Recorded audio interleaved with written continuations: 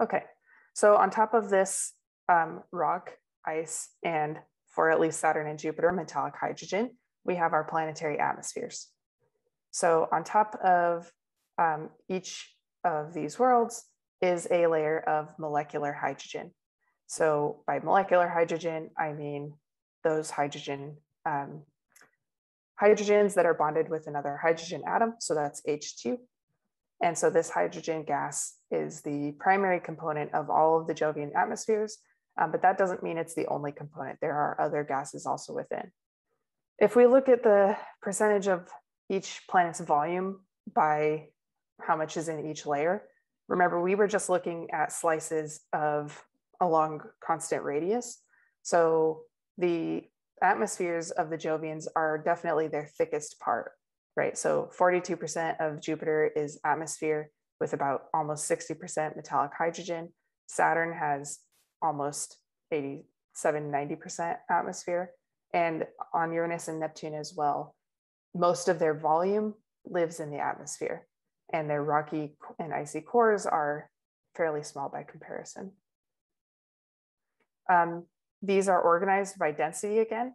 So the atmospheric hydrogen is the least dense material. Metallic hydrogen is more dense, but not as dense as ice is of ammonia and methane. And then the rock is the most dense of all. So again, we see that the process of differentiation has organized the gas giants. And when we look at all of these together, this is where the average density of the planets comes from. So each layer is definitely a very different density, with the upper levels of the atmosphere being very thin and the rocky cores being quite dense.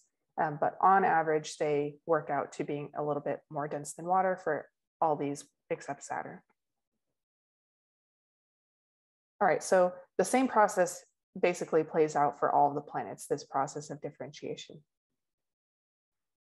So thinking back to our terrestrial worlds and their primary atmospheres, what was the main component of the terrestrial primary atmospheres?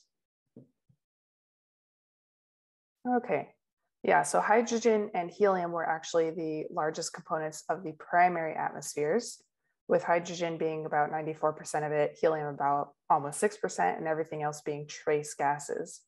So remember, the secondary atmospheres contained mostly water and carbon dioxide. And then the tertiary atmospheres, the atmospheres we have today, are a little bit different depending on where you are. Okay, but the primary atmospheres were the same for all of the terrestrial worlds. And when we look at the composition of the atmospheres for the Jovians, they are fairly similar to these primary atmospheres. So essentially, Jovians kept their primary atmospheres. On terrestrial planets, those primary atmospheres escaped over time, but not so on the gas giants. So why would this be the case? Why did they keep their primary atmospheres? All right, so I'm seeing various parts of the correct answer here in your votes. So definitely their large mass is helpful. When we think about why any planet keeps an atmosphere, it's because it has a strong enough gravity so that the average molecular speed is not 6 times greater than the escape velocity of that planet. So a lower escape velocity happens for a lower mass, and therefore a large mass, stronger gravity, more likely to keep its primary atmosphere. But mass is not the only important factor here. Temperature is also really important. So the hotter a gas is, the faster its average speed will be, and the more likely it will be to escape. And therefore, the colder a planet is, the more likely the gases are to stick around and stay in the atmosphere. And so therefore, both the mass and the cold nature of these planets are important. So their equilibrium temperatures are low because they're very far from the sun. The large radius would increase the probability that a gas would escape. I didn't expect you to necessarily think of this, but in our escape velocity formula, the radius is in the denominator. So larger radius would make for a lower escape speed. And for that reason, 5 is also not quite accurate. You want large mass and you want cold, but you don't necessarily want large radius. All right, so when we actually calculate the escape velocities of all these different planets and compare them to the average speeds of hydrogen and helium, then we can see, using our rule of 6, multiplying the average speeds by 6, none of those will exceed even close the escape velocities of the gas giants. These escape velocities are just huge because these planets are so massive. Remember, Earth's was 11.2 kilometers per second, so even Uranus is about twice the escape velocity of Earth. Okay, we're happy for now. So I want to ask, why do the gas giants have different appearances if they have very similar atmospheric compositions? And this has to do not with the hydrogen and helium, those are, well, colorless gases, but instead with the trace gases present in their atmospheres. So Jupiter has trace amounts of methane and ammonia. Remember, these are the same gases that are squished into a solid ice at the core, well, just outside the rocky cores of these worlds. But the methane and ammonia are present in different amounts on each planet, and that's what leads to their different appearances. So let's go ahead and walk through this a little bit. On Jupiter and Saturn, the ammonia constitutes most of the clouds. And so these frozen ammonia clouds in the upper atmosphere are the reason that we see sort of, tannish and rusty red and brown colors. In contrast, Uranus and Neptune are both blue, and that is because their clouds are made of frozen methane, which scatters blue light and so appears blue. The specific colors in Jupiter's banding are caused by chemical reactions that happen in its upper atmosphere as ultraviolet light from the sun interacts with the molecules of methane and ammonia. So that is the general reason behind the appearance of these. Methane, by the way, is the gas present in like farts, for lack of a better word. So methane, if we went to these planets, if it were a gas, it would smell stinky like rotten eggs. Okay, so the temperature of the cloud layers is listed here. So it's fairly low, right? Quite low compared to the around 250, 300 Kelvin that we're used to in the terrestrial worlds. And it just decreases for the most part as we get farther from the sun. But notice that there are some exceptions. So there are some effects caused by atmosphere and also by the presence of internal heating that causes the temperature of the cloud layers not to be uniformly dropping off as we go to the outer reaches of the solar system. But the temperature also influences the color because different gases have different freezing points. So for example, methane freezes at 91 degrees Kelvin. The temperature at the surface of Neptune and Uranus is 52 Kelvin. So since it's lower, methane is able to freeze there. But methane cannot freeze on Jupiter and Saturn because it's too warm. And so if it were a bit colder on Jupiter and Saturn, at or below 91 Kelvin, then they would have a blue appearance as well. Okay. When we look at the atmospheres, we can also measure the rotation speed. And what we find is that the rotation period is measured in just hours for all of these gas giants. Remember, the rotation period of Earth is 24 hours. So it may be surprising, but Jupiter is actually rotating it makes one full rotation every 10 hours. So it's whipping around pretty fast for such a large body. And the rotation speed is such that the outer portions of the atmosphere move at 28,000 miles per hour on Jupiter. So lots of fast moving gases, and that leads to a lot of storms. So let's talk about how we get this banded storm pattern on Jupiter. There's a couple ideas that we'll have to put together to understand Jupiter's storms.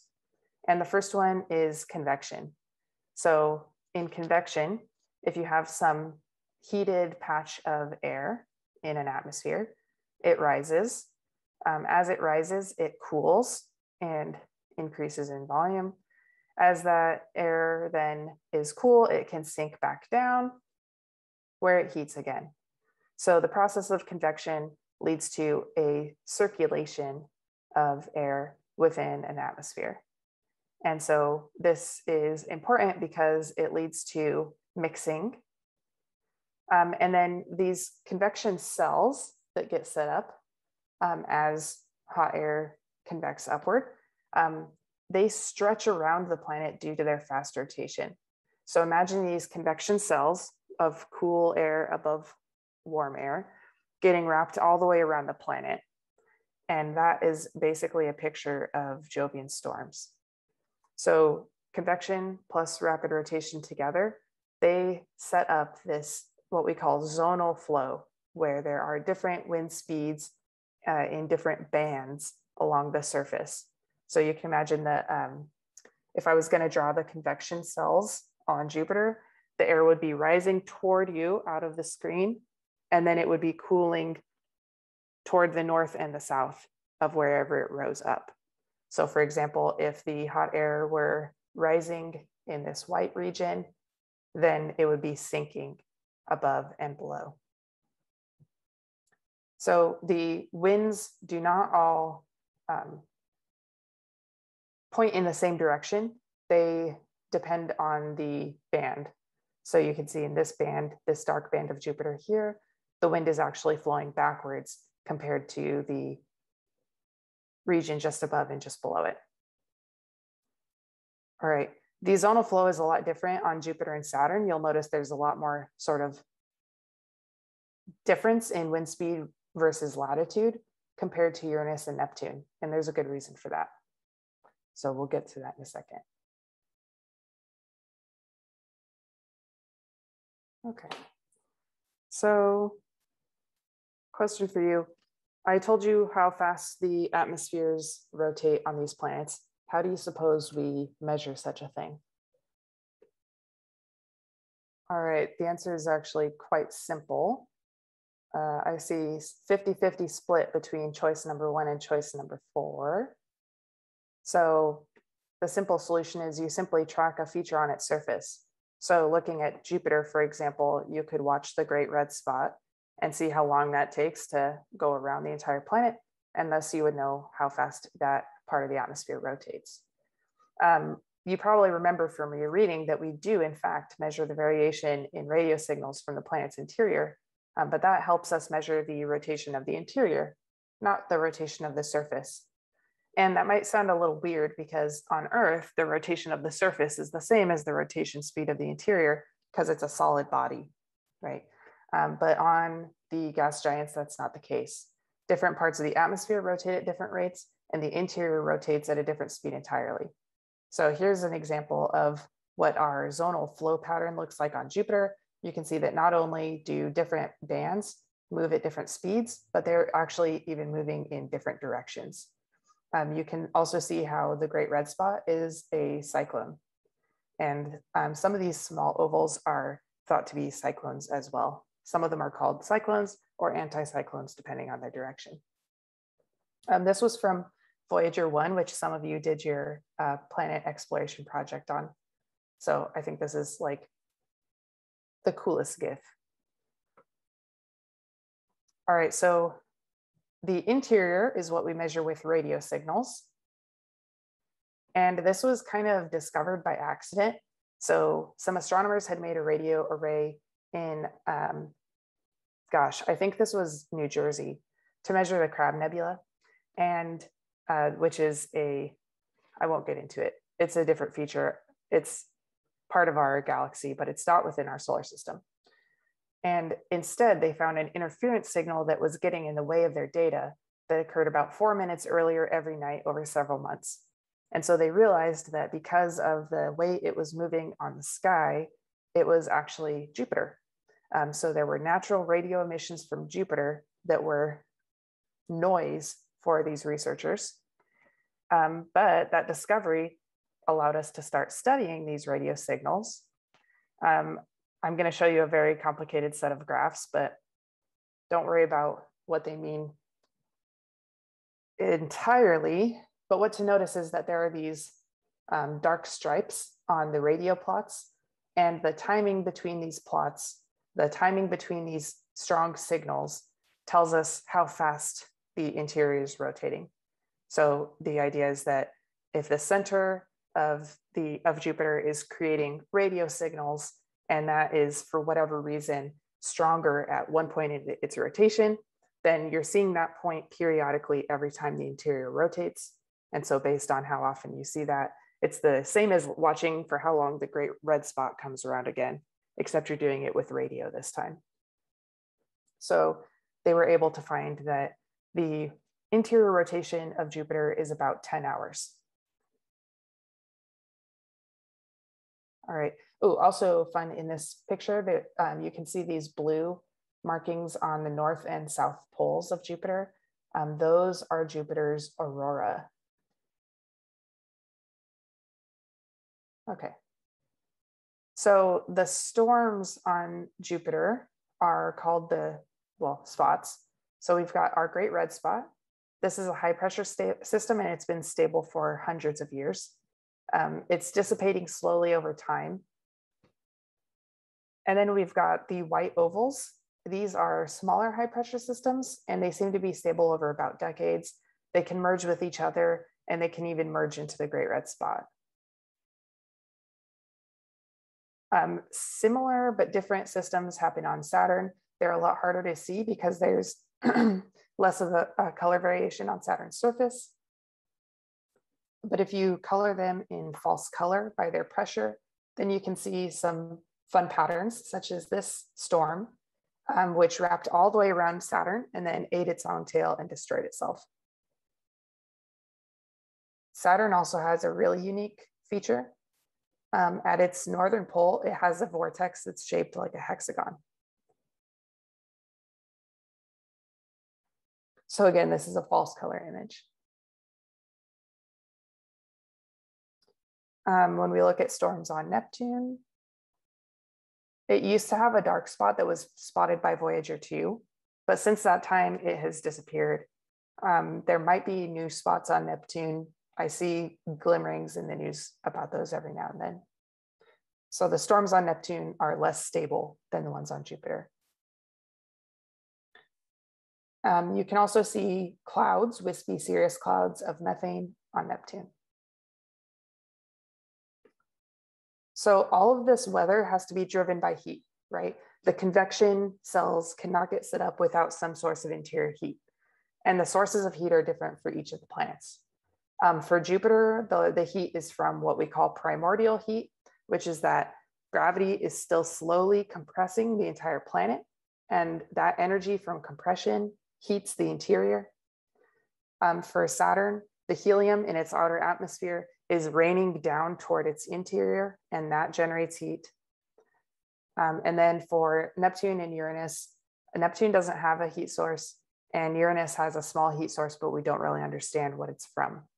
So the outer worlds, these ice giants, Neptune and Uranus, they are the least explored.